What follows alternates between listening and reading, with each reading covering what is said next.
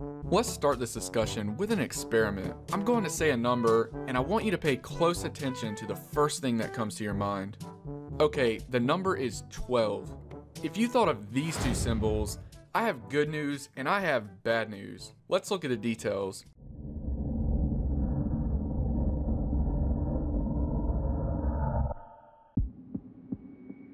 A numeral system is any writing system that allows us to express numbers using symbols. When we express a number using symbols, the result is called a numeral. And when we express a number using a numeral, the numeral is said to encode the number.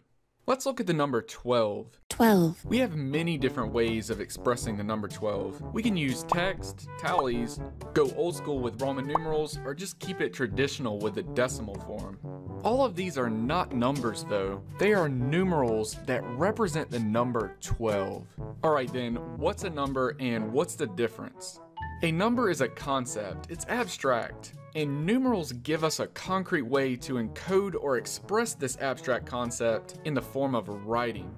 As humans, we encounter the concept of numbers naturally through counting. If we see an object in our environment, Robot. we have the number 1. And if we see another object of the same type, we have the number 2. If we are learning to count and we see two objects, we can represent them in writing by literally drawing the two objects. This method for representing numbers is called a unary numeral system, and this is because there is a single repeated symbol that we use to count. Instead of drawing objects, this method has been optimized by using tally marks for the symbol and just adding a new tally each time we count an additional object.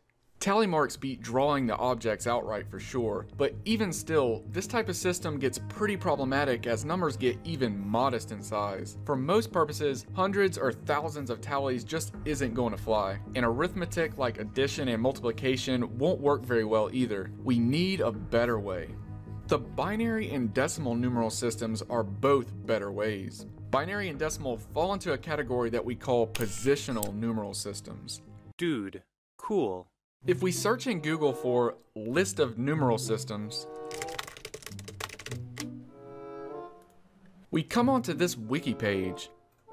We can see here a pretty large list of numeral systems that are ordered by when they first appeared. Several cultures and regions are referenced here. We have Egyptian, Roman, and Western Arabic to name a few.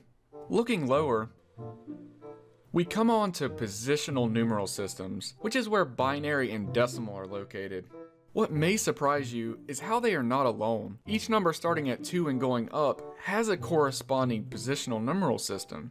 For each system, we call the number the base, and we can reference a system using the base. The binary numeral system, for example, is called base 2, and the decimal number system is called base 10. If you're interested, come onto this page and check out the usage column for each system. For base 2, it says digital computing, our topic of interest for this playlist. And for base 10, it says the most widely used by modern civilization. This aspect of base 10 is where the good and bad news comes in that I mentioned earlier. I warned you, now you will pay! The good news is that you have probably already mastered positional numeral systems, but the bad news is that you may only be specialized in base 10. Don't worry though, all we have to do is generalize the method a bit, and bases like binary will be a breeze. Wow, alliteration. I'm here in a notebook that I've set up to allow us to explore how positional numeral systems work. When you're ready, check out the next video where we will use this notebook to examine binary versus decimal. The notebook gives us a way to see how numbers are expressed using both systems in real time. Until then, just remember that numbers are concepts and numerals are written symbols that encode these concepts. Hit the comments and let me know if you have any questions, and I'll see you over in the next video.